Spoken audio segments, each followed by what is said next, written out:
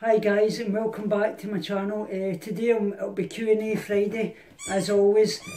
I'll maybe take a few times to do this, maybe in 2 or 3 parts, but because my internet's really slow at the moment and taking a while to load up, so bear with me, and if I don't get to a question today it'll be in the following one, probably tomorrow.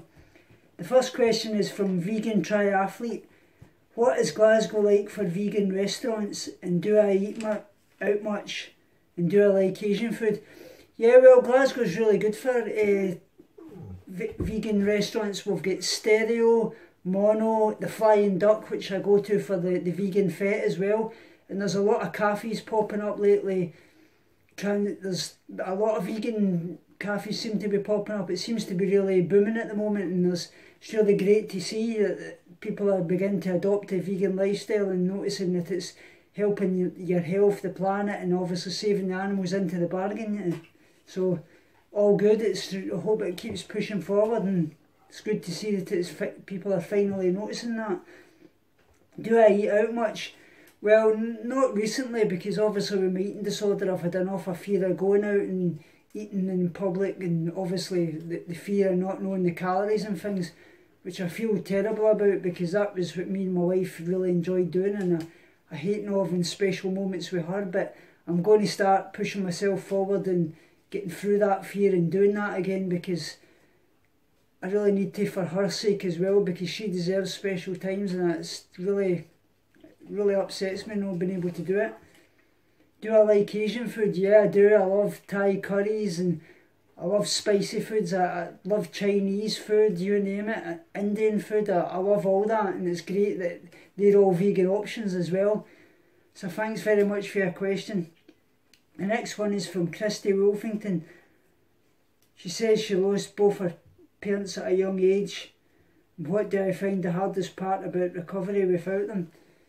Well, just not being here and not being able to know what they would say to me and things, but I find that an awful lot, if you speak to them in prayer and things like that, you actually get messages from them that's, you've really got to tune into it, and I know that they're up there watching me and they want me to get healthy and do it for myself as well as them, and you've just got to try and live every moment for them and know that you will see them again, and they're here watching over you, and that's what it's all about. You've really got to be able to do it for them. You can't keep punishing yourself, because they don't want you to do it, and as long as you're here, you're living for their memory, so please live for them and do it for them as well. And if you've got any comments and things, please let me know below, and if I can help you out in any way, because I know how hard it is without them, and just not being able to see them again and not be able to speak to them, and it kills you, but you've got to do it for them and know that they're there, and this is not the end. It's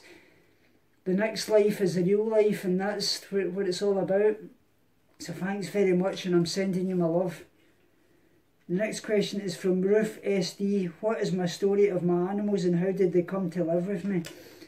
Well, my dogs and things, obviously, most of my dogs were from my last dog that died. She had a litter of pups, and we've had 2 of them as well.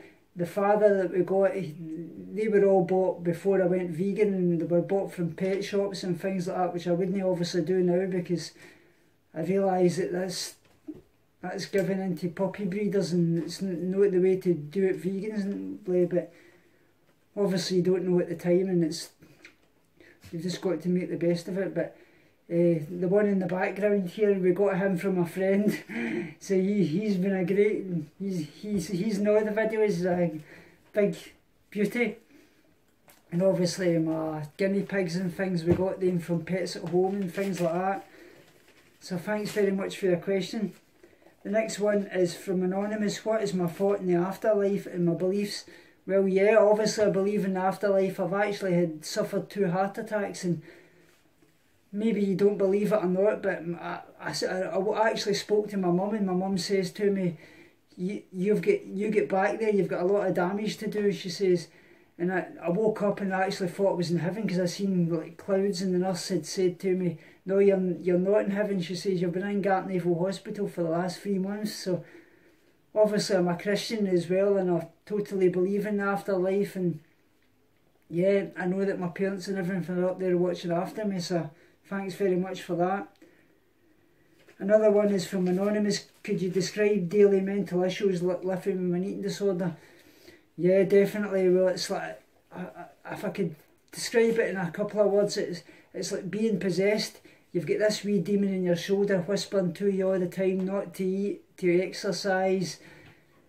Don't eat this, you're going to be fat. Don't listen to these people. But you've got to realise that that's his voice, and he doesn't really want to kill you, but he wants to push you to the very limits, because if you die, he dies with you. But it's just, oh, it's terrible thinking about food 24/7 for the minute you wake up in the morning to the minute you go to bed at night. It's a total, it's the worst thing anybody can go through, and you've just got to choose recovery and know that you've got to beat it and constantly fight that voice day in, day out. Recovery's, eating disorder's not an option, but recovery is, and you've just got to do it for all the right reasons. And so thanks very much for your question. The next one is from Deaf Davy. Am I going to the next vegan fete at the Flying Duck? Well, I don't plan to, because obviously I've been before in the last 3 or 4 times, and I don't feel I could show anybody else anything else that I haven't before.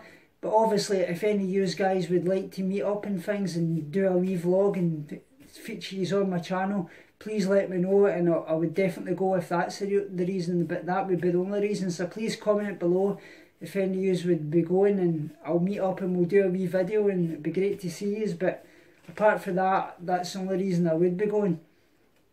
So thanks very much for your question. The next one is from Laura Petrie. How do I face my fear foods, and do I have any positive goals to achieve by the end of 2016? Well, fear foods, what I like to do is adding like a safe food in with them. So maybe something, say like maybe use, I don't suffer with fear food with like peanut butter, but just for example, say you suffer with fear of peanut butter, maybe add it in with a safe food like you like, say rice cakes or something like that. For me, the fear foods I used to suffer from was chocolate and obviously fried foods. I've overcome the chocolate and things since I've went vegan, but I would say like maybe a fear food like that, what I'd used to do was I would get some like chocolate sauce and add it in with obviously my pancakes and things like that. And that's one thing that really helped me, is like adding in like a safe food with a fear food and combining it, and then gradually move it on and move it up to another food.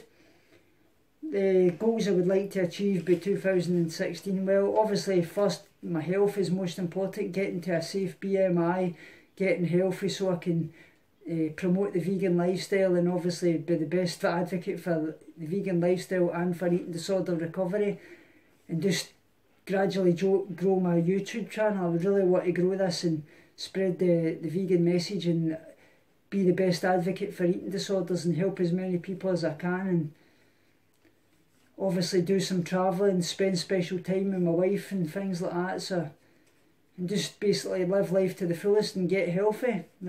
So thanks very much for your question. The next one is from Fiona. How many calories am I consuming at the moment? Well, at the moment I'm consuming 2,000 calories, but I realise in eating disorder recovery I need far more. Most men 3,500 plus, obviously, because you've not only got the damage internally, most of all your calories are used up for that process. So I would obviously with the restriction, you're in that much of a calorie restriction for the years past. I really need to push past this and get to the 4,000 calories a day. So thanks very much for your question, Fiona. If I haven't got to anybody else, I'll get to you all in the next video. Please comment below and let me know it, and if I can help you in any way, I'll obviously be doing more videos on eating disorder recovery and my recent relapses and things. And if you like my vlogs, which I've been doing for like what I eat in a day, would you like me to be doing it in a different role, say like actually me speaking and you see me eating? If you would like that, please comment below as well, and love to you all guys, and speak soon.